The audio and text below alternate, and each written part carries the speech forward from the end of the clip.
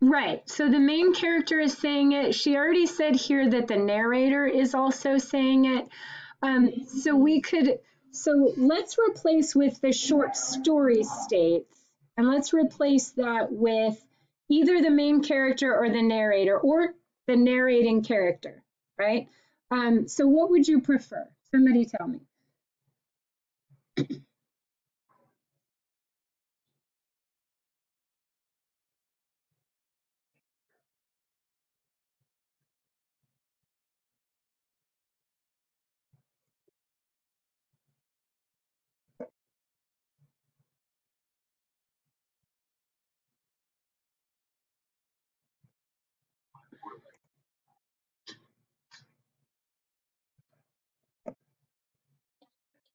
Yes. I'm asking what we're going to replace this with. Are we going to replace it with the narrator or the narrating character or the main character? What are we going to say? Okay. Okay, so we've replaced it, but then we need to say something other than states, because this isn't really a statement, right? What is he really doing here?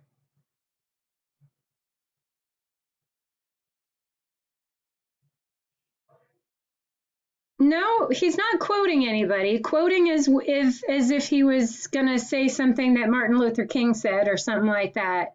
He's not quoting anybody. Explains, okay. I like that. He explains. We could also say he describes how, right? Then the men began to push us, right? So there are other things, but we've really got to ask ourselves what the narrator's doing. Is he explaining? Is he describing? And we've got to get in touch with those, okay? We've got another one here where it says the story presents, and again, this would work great in like a research essay for 101 where you're making an argument.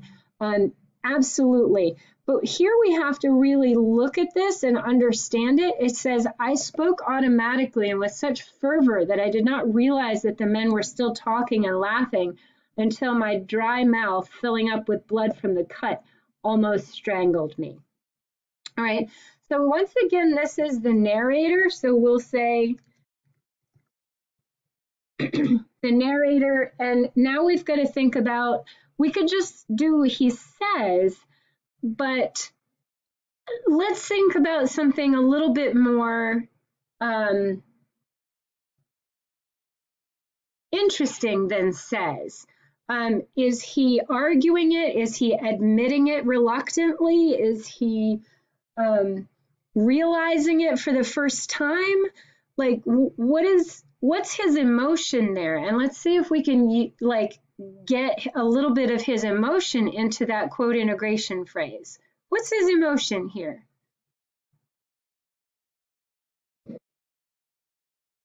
What's happening in his mind?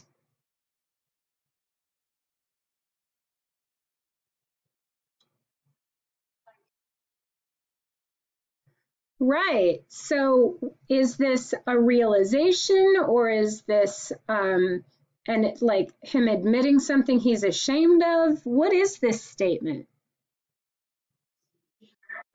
Okay.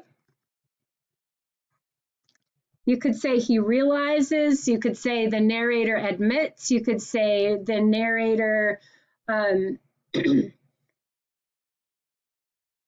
you know, there's we want to try to use these, and y'all have to know if I'm picking on stuff like this, you're doing a good job writing, because I get to pick on like style stuff, right? That's pretty good news when I get to pick on style stuff.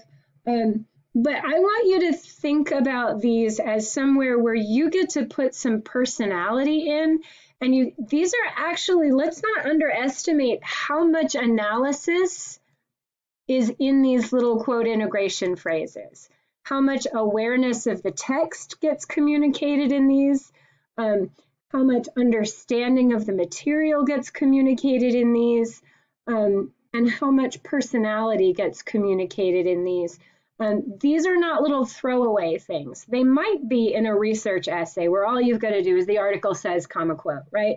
But these in an essay about research, these quote integration phrases are really essential to getting your reader to buy the fact that you're making this argument. They're really actually important to the structure of the argument. So I don't want them to be little throwaway lines, right? I really like the analysis that follows these, so I'm not going to pick on those at all. But I think a lot of us are just doing the narrator says, the narrator argues, or the narrator tells us. And I think we could boost those a little across the board and have some really stunning results. Look how nicely developed this paragraph is, though. Isn't that good? I think we want to aim for that. And I want to work on this as well because I love this impulse. Somebody read that to me, what's highlighted.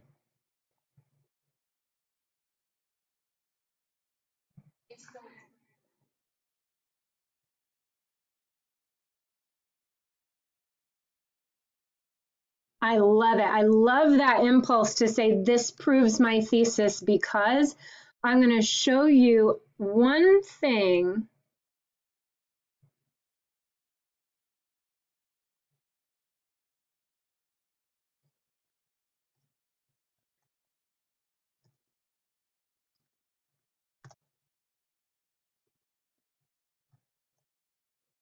Okay, these passages show how Black people get unfairly treated no matter how hard they work or listen to the rules, right?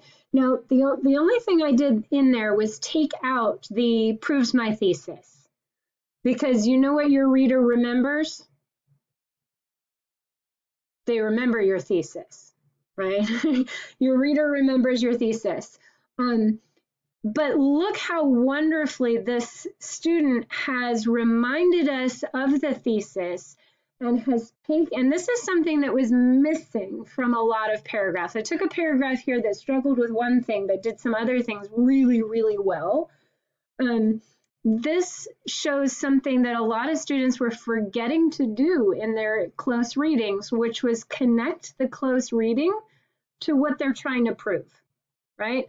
And make sure that they make that connection at the end of a close reading paragraph and say, this proves my thesis because, right? And they did it the language is a little bit formulaic, but they had it. Hallelujah, they had it. And that's what revising is all about, is taking what you have and then, polishing it up a little bit to sound fancy, or even sound more confident, right? And I love him getting humiliated shows the respect, shows the, now I would check this, you don't need the by, you say him getting humiliated shows the lack of respect that white people have for Black people. And then that, but I really love how they are taking that time to connect their close reading back up to the thesis. So there are some real high points here, but really we're going to work on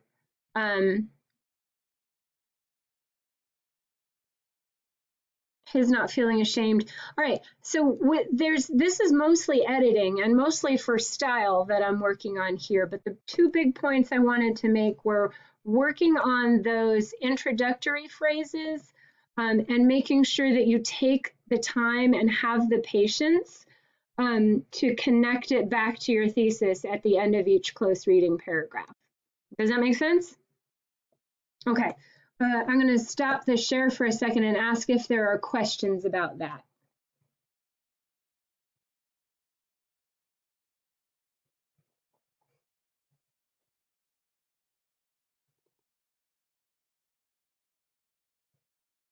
All right. If there are not questions about that, I'm going to put you into, yes.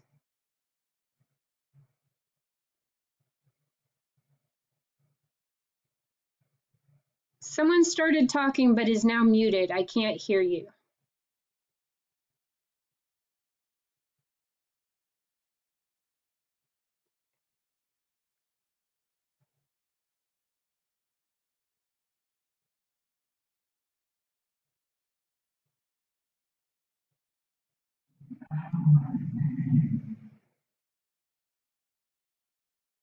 D'Angelo, are you trying to talk? Because I can't hear you very well.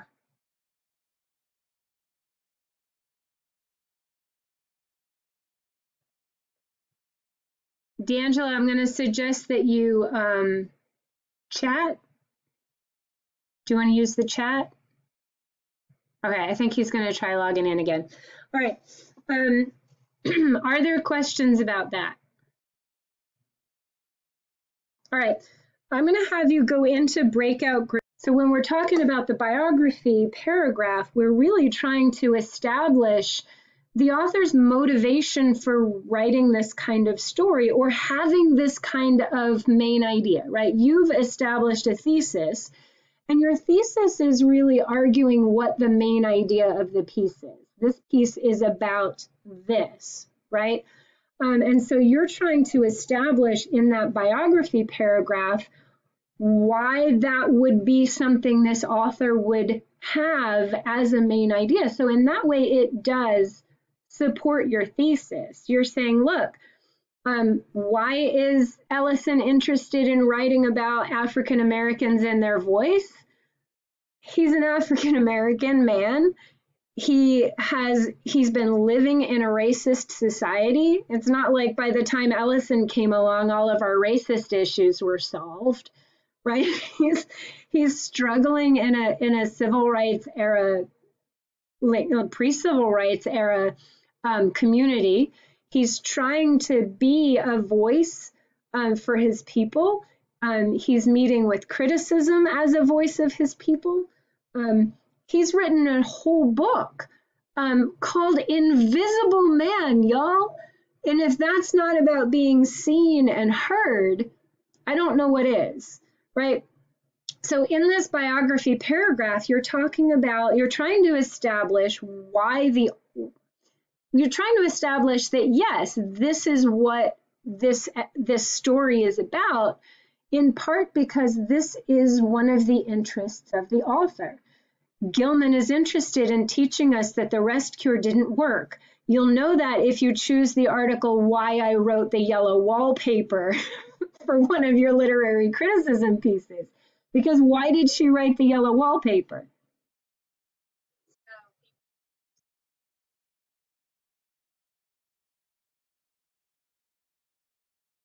Which is all of y'all's thesis, because I made sure it was your thesis, right? So yes, so her biography here, we're choosing those details that she's from the Enlightenment age, the Gilded Age, that she's suffered postpartum depression, that she was prescribed the rest cure, that it didn't go well, that she rebelled against it and spent a lot of her writing career after this trying to discredit the man who came up with the idea of the rest cure, right? So if your biography information isn't telling you that, keep looking.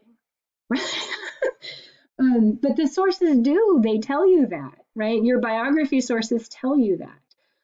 With Amy Tan, your biography sources tell you that she is the child of Chinese immigrants, and that this novel is an autobiographical fiction, right? About what that's like to have that generational divide. So yeah, let's look at the sample here together. Let me get that in front of you. It's going to take me 1 second to get it in front of you with the screen share, but we can do that in a heartbeat. All right, I should be sharing my screen. I am going to get to our sample, and that's in our weekly assignments.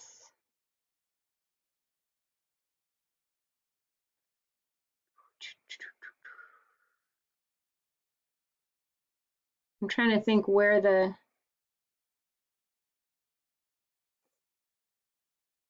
sample student essay is. It was week 6. I gave it to you right at the beginning, didn't I? Okay. Thank you. And this is the part where we're going to talk about not making it harder than it is. Okay. All right.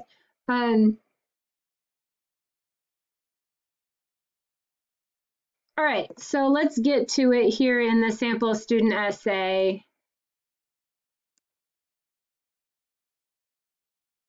Let's look at their topic sentence because this is the attitude we want you to have. I'm going to make it bigger so you can see it a little more easily.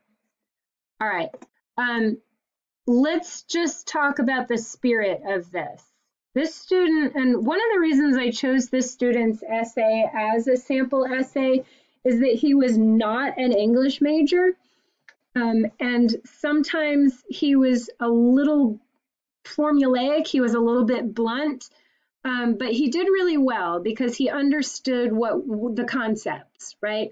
And so sometimes the concepts, his writing might not be really polished, but what he had was like how everything relates. He really had the concepts of understanding what we were up to here. So he just very simply, again, not a lit major here, not a writing major, just is like, okay, she told me to say how the biography connects. And so he wrote, the life of Ralph Ellison, the life Ralph Ellison lived shows why he would write about race issues and African-American voices being heard. And that's the spirit of it. The life shows why he would be trying to prove this. Right? The things that I'm pulling from his biography support the fact that I think this is about voices being heard. And that's all it has to be, right? The life he lived makes my thesis make sense. It supports it. And so let's see, it says Contemporary Authors Online published a biography about Ralph Ellison. Nice, simple, short introductory sentence. The biography tells about Ralph Ellison's life and his works. The article states, and then he tells us about growing up in Oklahoma, a frontier state that had no tradition of slavery and where the relationship between races were more fluid and thus more, humane than in the old slave states. Ralph Ellison became conscious of his obligation to explore the full range of American Negro humanity and to affirm those qualities which are of value beyond any question of segregation, economics, or previous condition of servitude. Right? So now it looks as though he's quoting Ellison's own words here, and it would have been a little awesome if he had told us this. But remember when you're doing your source introduction, if you have a quote inside another quote, that you take a sentence to tell us who's talking. The article, so he might have summarized the beginning. The article tells us that he grew up in Oklahoma, which was a frontier state. And then the article quotes Ellison himself saying that he became conscious of his obligation, and then quote the Ellison, right? So slow that down a little bit is some advice there. Ellison felt that because where he grew up was more humane, that he should explore and show people that African Americans and other races were equal. Throughout Ellison's life, he wrote many works addressing race relations. The article asserts this sense of obligation articulated in his 1964 collection of critical and biographical essays, Shadow and Act. Now, he cut the meaning off there, so this isn't probably the best example. That the person just could have said the article asserts that he felt a, quote, sense of obligation, and that you can observe that in his works from these from this book, Shadow and Act, which should be italicized here. So it says, and then underlining here, Shadow and Act isn't his only piece, P-I-E-C-E, of work discussing race. He also discusses it in Invisible Man, Juneteenth, and some other works. through his biography of the whole word, we can see Ellison's desire to be a voice for the American people. Even better if you say just like his main character in Battle Royale, right? Finish up that connection. Now, again, this isn't perfect, but he has the concept, and he did it well enough that I chose it to be a sample essay, right? So when you're looking at this, the key points here are the life he lived shows why he would write about race issues, right? And then Ellison feeling like he wants to be a voice for his people, right? And then connecting it to that story that we read. Does that make sense? Okay. So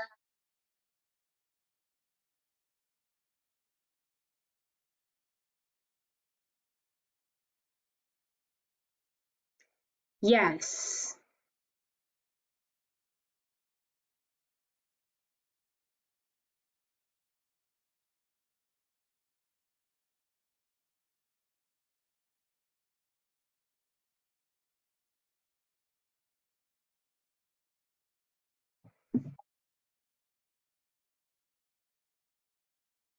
Yes, exactly. Why would she pick that? I mean, you're looking for those biographical details that tell you why she would write about what she wrote about. If you're talking about Gilman, you're using this paragraph to establish that she suffered postpartum depression. She was prescribed the rest cure. It didn't go well and she didn't like it. Right? I mean, and if you do, a couple of quotes just supporting that, that's your paragraph right there. Don't make it harder than it needs to be, right?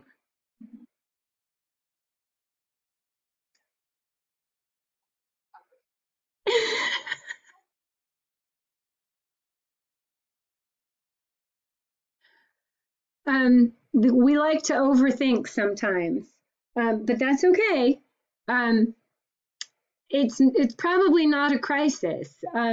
Now, these aren't due till the end of the week, so if you really didn't like yours and you feel like it kind of missed the point, that's okay. But the idea is that you're trying to establish that the author would have said, yes, this is the thesis, this is the main idea of what I was writing, this is what I was trying to communicate, because there are details in their life that do explain why they're writing what they're writing.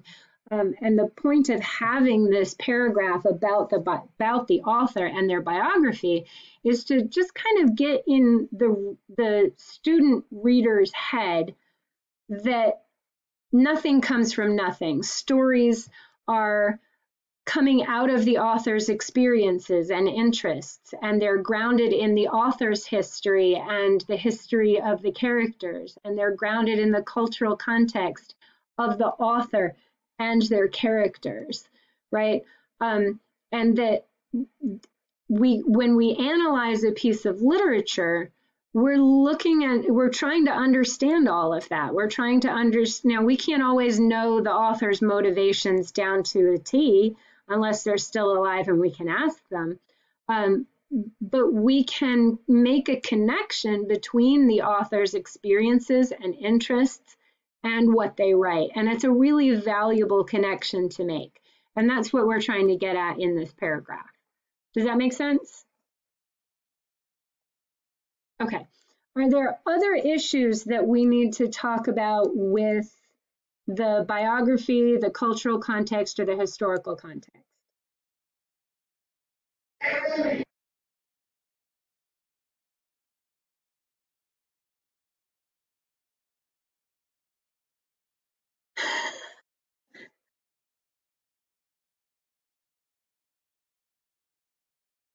No, just pick the details that prove what you're trying to prove. Just you're basically saying my thesis makes sense because I know about the author and I know this is where they were coming from. Okay. So when you write longer pieces of literary analysis like you're doing now, one of the things that you have to spend considerable time doing is establishing that you know about the author. right? We're only doing a paragraph to establish that we know about the author, but it's always with the mind of, I know the author well enough that I can make arguments about their work. Imagine if we misunderstood Alice Walker as a white lady. That would change the dynamic of this story tremendously. It would change our dislike of Dee tremendously. It would make it aggressive toward Dee, right? Where it's not at all, right? It would be like, oh, who's this lady changing her name? Who does she think she is? It would be a really weird and unhappy switch, right? If the author were different than she is and had different motivations than she does. Imagine Gilman's piece written by a man. Ew, ick, problematic to the max. All of a sudden, we really don't like it because it's just one more iteration of a man explaining how crazy women are and can't handle things and get hysterical, right? Not good, right? The author's position changes things, right? If a white man were writing about how black men were invisible, all of a sudden we have a really racist text on our hands instead of a text that's trying to expose the problem of racism. Does that make sense? So establishing the author's point of view, their place, the place from which they're writing becomes essential, right? It's putting it in its own context of saying, I mean, think about somebody who's writing about Chinese immigrants who, again, is a white person from the dominant culture. They're not going to write about it the same way. They're going to be stereotyping. And all of a sudden, this whole Tiger Mom stereotype that we've got going on here is really problematic because it's not written from the inside that culture with any understanding or nuance or anything. It's just, I've heard this about Chinese immigrants and I'm going to write about it. And it would be a mess, right? It would be offensive. So understanding your author and how they relate their experiences to their literature that they're producing is really important. Does that make sense? Okay. Other questions about the art, about the pieces that you're using this week?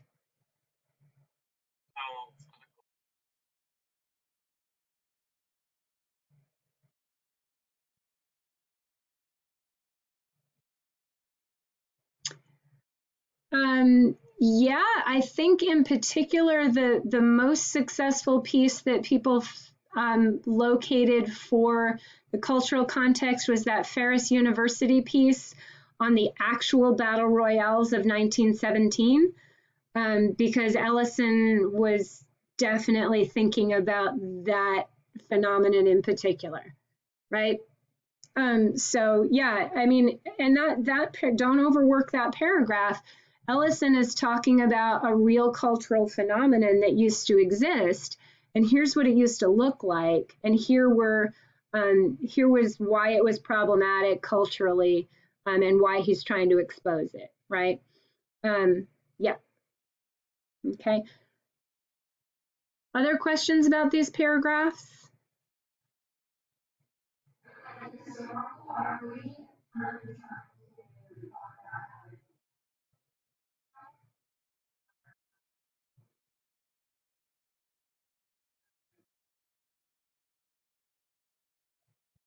All right, so I think when we're talking about the history of the text, we're trying to show what part of, in some ways, it's a background paragraph and a paragraph establishing that the thesis makes sense for the history it was focusing on.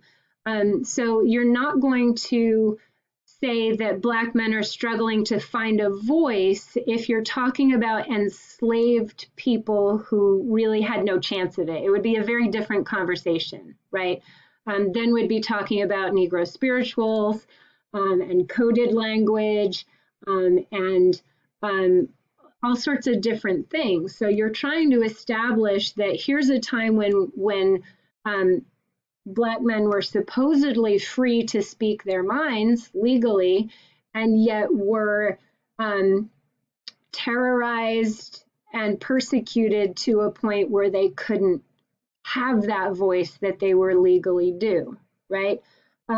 Which is different than when they were not considered to have any legal standing as their own human being. They were property, which is hard to grapple with, but it would change that conversation, right? It would change the conversation now, like Black men's voices, the conversation about Black men's voices and the ability to speak for themselves is different now than it was when Ellison was writing about it. It's different. It's not necessarily all the way better, but it's different. Now we get talking about issues of whether Black men are allowed to sound angry or fed up, right? But that's not what Ellison's talking about. He's trying to like, can we speak at all? Which is different than are we always perceived as aggressive or frightening when we express frustration, which is more today's conversation about voice, right? If you present a defense against racism now, you might be pegged as an angry Black person, but then you were literally in danger for your life. It's a different conversation because it's a different history, right? If you're talking about Alice Walker's character Dee and you don't understand anything about the Pan-African movement going on at the time, it's really weird that she changed her name to Wanjero, right? It's weird. But if you understand the Pan-African movement that was going on and the enlightenment she must have felt, and this awakening she was experiencing about her history and her culture that had been robbed from her family, et cetera, she's a whole different character, right? If you understand the history. With Gilman, if you don't go into it understanding anything about the Gilded Age and how women were treated in the Gilded Age, you're not understanding this at all, right? We need to make sure we understand women's very limited control over their own person and own body at the time, or this doesn't make sense. Right now, if I needed psychiatric treatment, it would be largely up to me to say what I needed. I would choose my practitioner myself. My husband wouldn't choose it for me.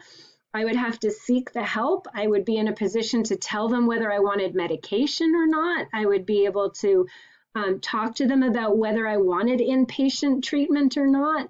There's a whole culture now about having a patient participate in their own care.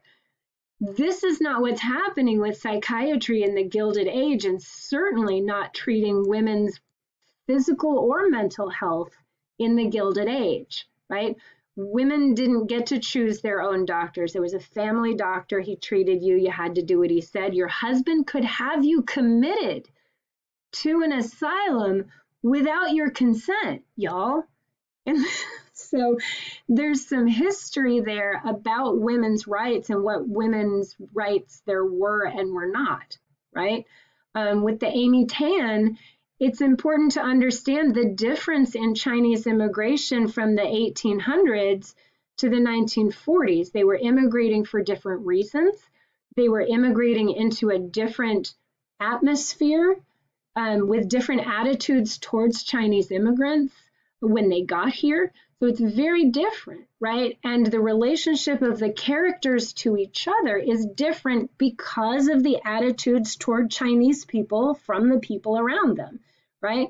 The mom's not trying to get the daughter to be a super success just for no reason. She's trying to make sure her daughter can survive in a culture that's different from the one she herself grew up in, right?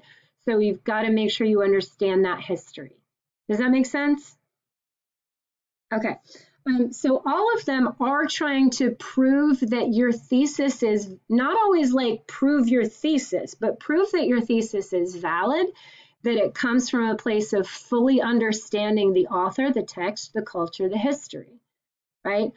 So not everything is like, see, I told you the rest cure was a bad idea. Some of the paragraphs are, see, I know what I'm talking about because I know about the history the characters were in. I know about the culture the characters were in. I know about the author. Therefore, what I say about the story has merit. because I'm smart and I did my research.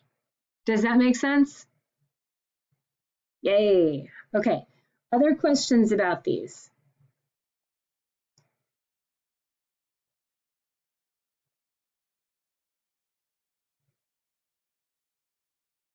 All right, we are entering our last 15 minutes, so I am going to stop the recording and start taking questions or just workshopping with students who need some additional help. So if you got in your feedback that I needed you to stay on for a moment, definitely stay on. If you didn't do last week's assignment, definitely stay on. Or if you have just general questions that you need me to go over individually with you, stay on. If you're feeling equipped and empowered to do this week's work, you can go get started on it.